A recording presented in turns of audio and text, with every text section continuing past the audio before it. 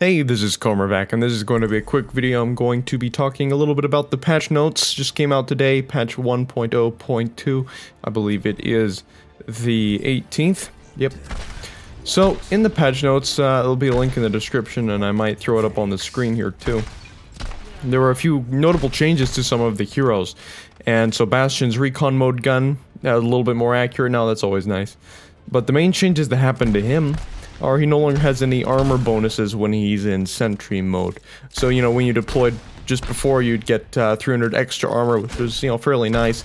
Well, you don't get that anymore. However, the changes they made to the bullet damage were reverted, so it actually does the same damage it did before the game went into that, you know, long downtime.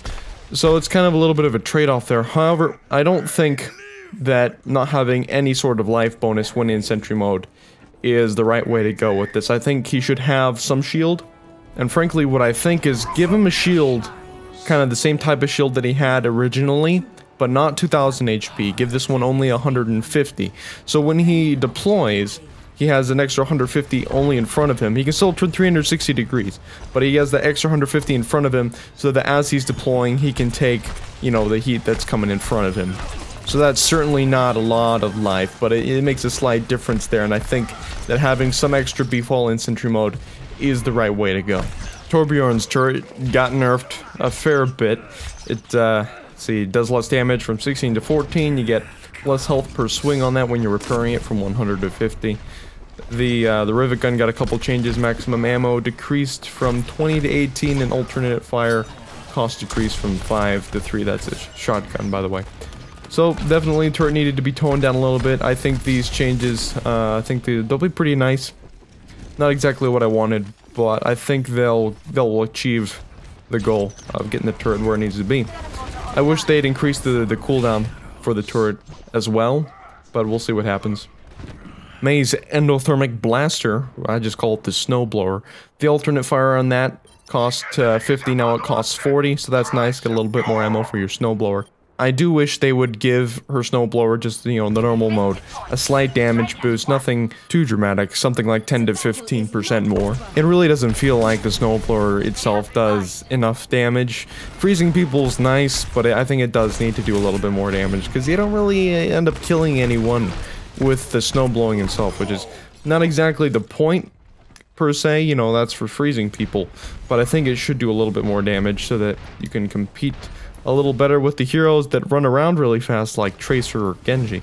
d.va got a number of changes, basically making it so that her ultimate can be charged faster, mainly when she's not inside her mech, and that definitely needed to happen.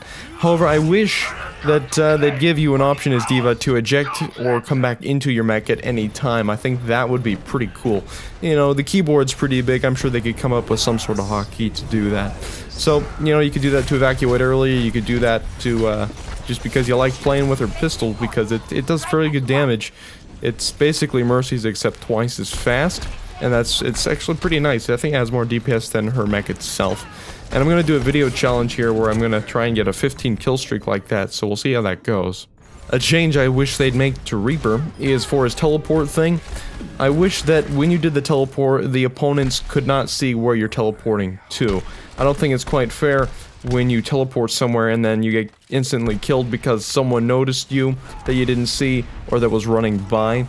And it should definitely be invisible to the opponent team. If not invisible, then significantly less visible, or, you know, appear for a fair bit shorter duration.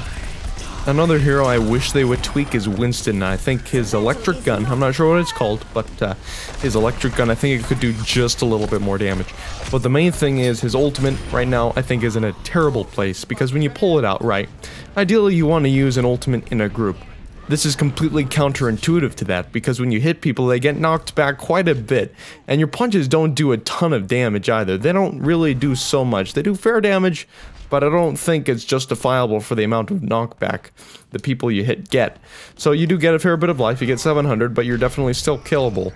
And if you do this in a group, you're ending up just chasing one person down, and you might kill them, you might kill two. But if in a group, if you're splitting your attention, you're hardly going to kill anyone with it. And it's just very difficult to control right now. So I think they could tone down the knockback quite a bit. and turn up the damage on the punch a bit. I don't know how much, let's say 25%. It definitely needs to be improved, because right now his ultimate, I have to say, is my least favorite in the entire game. I do not like his ultimate, I think it's terrible. So aside from, you know, balance talk here, a couple of the things in the patch were just a bunch of bug fixes, problems with, you know, Tracer going into the wrong places with her blink ability.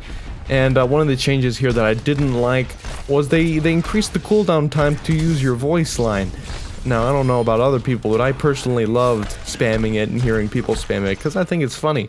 So that's one change I don't like, but maybe someone at Blizzard thought it was annoying and they toned it down a little bit. But, you know, what can you do? Frankly, I wish there was no cooldown at all. Then you could just keep spamming it. It would be hilarious. I might get annoyed eventually, who knows. Anyway, thanks for watching this video.